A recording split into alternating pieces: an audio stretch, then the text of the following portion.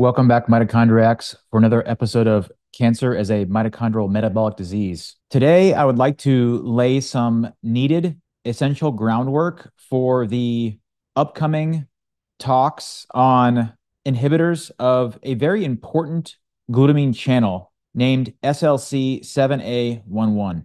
And before we can actually get to that discussion, I'd like to talk about an essential cellular process called ferroptosis. So let's get into it. So this paper is titled Ferroptosis in Cancer Therapy, a Novel Approach to Reversing Drug Resistance. And it says here that ferroptosis is an intracellular iron-dependent form of cell death that is distinct from apoptosis, necrosis, and autophagy. Extensive studies suggest that ferroptosis plays a pivotal role in tumor suppression, thus providing new opportunities for cancer therapy. And it says later that the development of resistance to cancer therapy remains a major challenge. A number of preclinical and clinical studies have focused on overcoming drug resistance. Intriguingly, ferroptosis has been correlated with cancer therapy resistance, and inducing ferroptosis has been demonstrated to reverse drug resistance.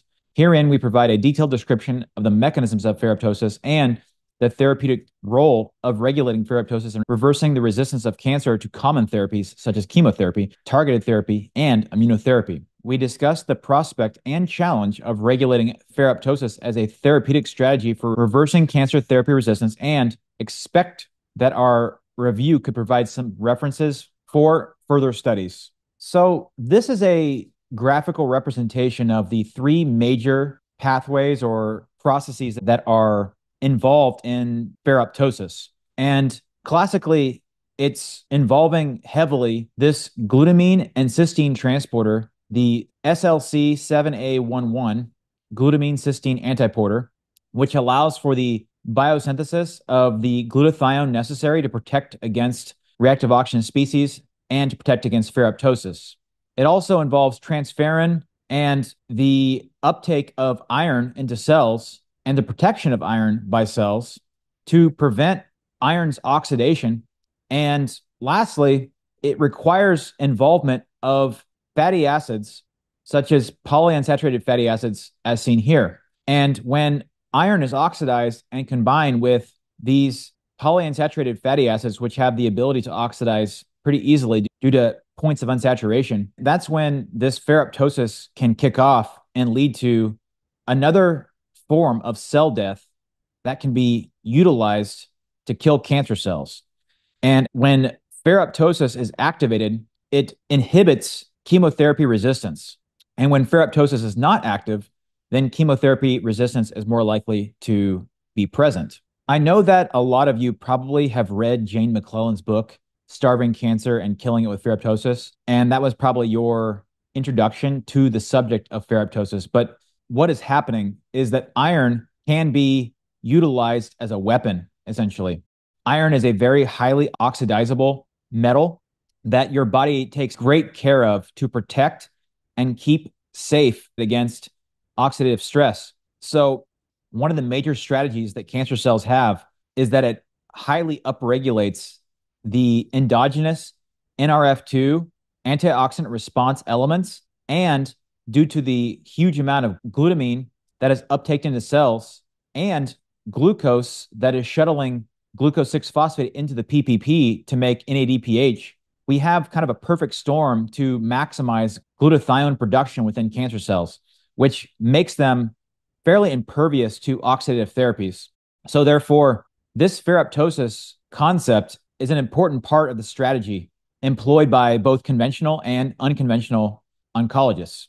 And this paper is more of a gestalt about the emerging important roles of these amino acid transporters in the therapeutic management of cancer, both from a conventional and non-conventional perspective. And this paper is titled Amino Acid Transporters Within the Solute Carrier Superfamily, Underappreciated Proteins and Novel Opportunities for Cancer Therapy. And the major conclusions are basically that amino acid transporters by the SLCs play a critical role in tumor progression.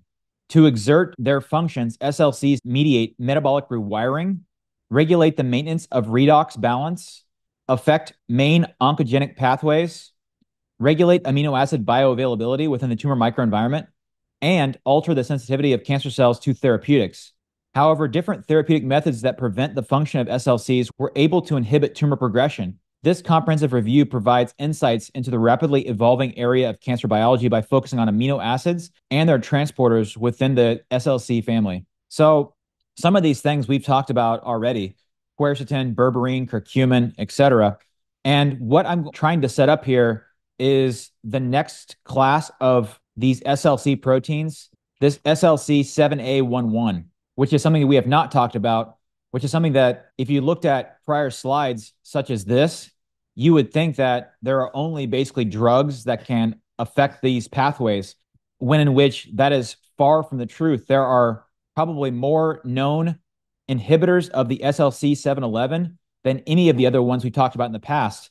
And given papers with titles such as this, SLC7A11, the Achilles heel of tumor, question mark, it gives me a lot of hope to think that there are so many different natural and nutraceutical inhibitors of this important glutamine cysteine antiporter. And what it says here in this paper is that the non-natriuretic dependent glutamate cysteine inverse transporter system is composed of two protein subunits, SLC7A11 and SLC3A2, with the SLC7A11 serving as the primary functional component responsible for cysteine uptake and glutathione biosynthesis. SLC7A11 is implicated in tumor development through the regulation of redox homeostasis, amino acid metabolism, modulation of immune function, and induction of programmed cell death, among other processes relevant to tumor genesis. In this paper, we summarize the structure and biological functions of SLC7A11 and discuss its potential role in tumor therapy, which provides a new direction for precision and personalized treatment of tumors. So simply put, this is removing glutamine from the cell while at the same time bringing in cysteine. And cysteine plus glutamine plus glycine equals glutathione. So all three of these amino acids are critically important, but this transporter, given its role in both glutamine and glutathione production directly, seems to hold special importance for the metabolic approach to cancer. And essentially what they found is that given its critical role in the production of glutathione, specifically the aberrant excess glutathione that's produced by cancer cells as a way to raise its shields against oxidative therapies, etc., is its critical importance in managing redox biochemistry. And we have touched on redox chemistry. Some of you may have heard of redox chemistry, and I'd like to have a whole series later down the line about mitochondrial redox. But what these are oxidation reduction reactions that can lead to the production, even under normal circumstances, of reactive oxygen and reactive nitrogen species. And as we've talked about in prior videos, when it comes to mitochondrial function, there is a retrograde signaling that goes on between the mitochondrial electron transport chain and the mitochondria to the nucleus to upregulate the necessary antioxidant genes and components to modulate redox chemistry. So what cancer is doing essentially is it's hijacking this system for its own benefit and as a way to protect itself from its own redox chemistry that's going on, but also from oxidative therapies. And those could be chemotherapy, but that could also be radiation therapy. That could be IV vitamin C in high doses. That could be hyperbaric oxygen, among other things that can lead to excess reactive oxygen species and reactive nitrogen species and ferroptosis that can selectively kill cancer cells. But suffice to say, this SLC7A11 is an important target for our purposes on this mission. And they have seen here that when SLC-A711 is expressed highly, then these cancer cells are ferroptosis resistant because they're able to produce a bunch more glutathione and protect themselves against lipid peroxidation and ultimately ferroptosis.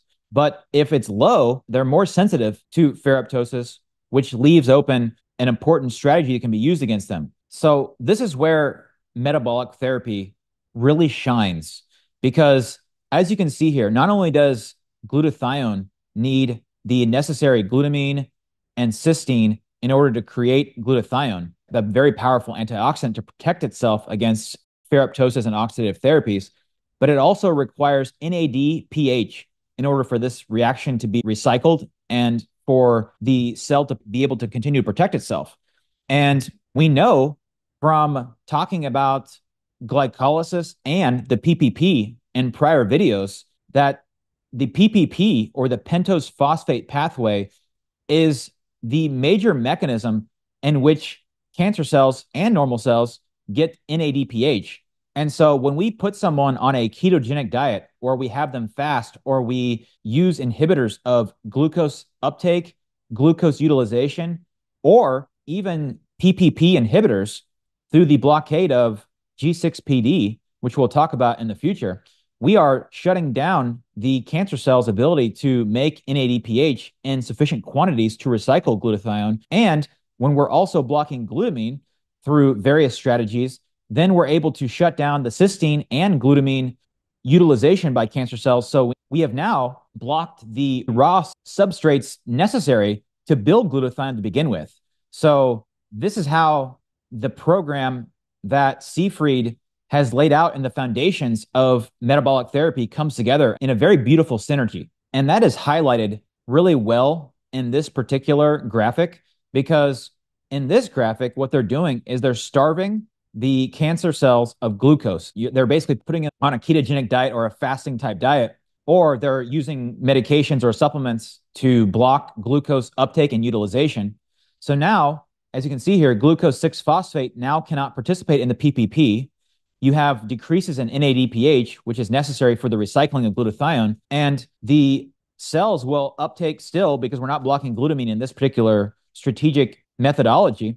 And cysteine and glutamine are still being uptaked into the cell. And believe it or not, there's actually another form of cell death called disulfide uptosis, where instead of being killed by oxidative stress or iron excesses, there's actually a stressor with the excess utilization of cysteine and sulfur containing amino acids. Interesting enough by itself. However, if you give the cancer cells adequate amounts of glucose in addition to the glutamine necessary, then the system works as it's supposed to within a cancer cell. There's plenty of NADPH made through the PPP, and there's plenty of cysteine and glutamine available for cancer cells to use. So therefore, these cancer cells are able to survive. Pretty amazing. I'm going to end this particular video on the conclusions found in that amazing paper. And it says SLC7A11, as the bioactive subunit of the amino acid transporter on cell membranes, plays a wide range of biologic functions in organisms. The regulation of SLC7A11 is affected by multiple dimensions, and also abnormal regulation of SLC711 leads to malignant tumors related to proliferation, invasion, metastases, and drug resistance. Given that SLC7A11 is often aberrantly expressed by tissues and tumors, it is expected to be an important biomarker for the diagnosis and prognosis of a wide range of cancers or tumors. SLC7A11 presents itself as a viable target for tumor therapy with two primary strategies currently under consideration. The first involves the development of direct inhibitors targeting SLC7A11 to impede cysteine uptake in cancer cells, therefore diminishing intracellular glutathione levels and inducing cancer cell ferroptosis. The second strategy entails the utilization of inhibitors targeting glucose, transporter proteins, or glutaminase.